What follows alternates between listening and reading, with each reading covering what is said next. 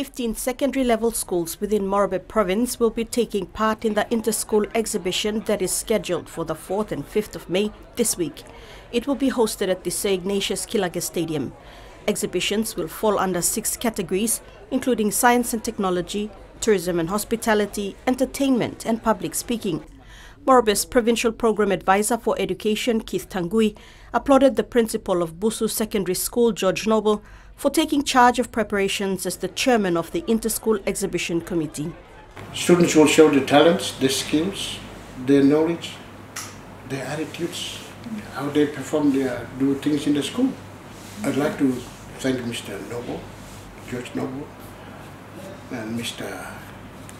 Provincial Administrator, and Mr. Robin Basinu, Deputy Administrator of Social Services, for making it happen. Last year, due to COVID-19, we packed at 100,000.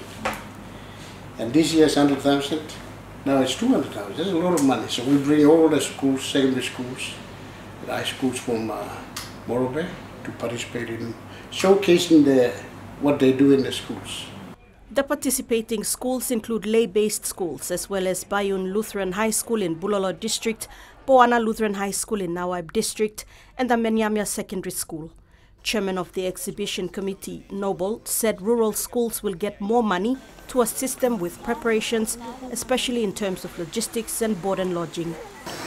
Most probably 6,000 each for the rural schools, depending upon how many items they are presenting. If they are bringing all the 6 areas, like a tourism and hospitality, arts and culture, their transport cost, their whatever they want to, that everything, we will give a 6,000 kina each for the rural schools. Judges have been sourced from the National Polytechnic Institute of Papua New Guinea, the PNG University of Technology and the University of Goroka. Noble said this is to ensure fairness and transparency. The public has been encouraged to attend this 2-day expo, which starts this Wednesday at 8:30 a.m. and ends on Thursday at 3:30 p.m. Salome Vincent, TVWAN News. Thanks for watching TVWAN News. Please like and subscribe, and don't forget to hit the notification bell to stay up to date with the latest news.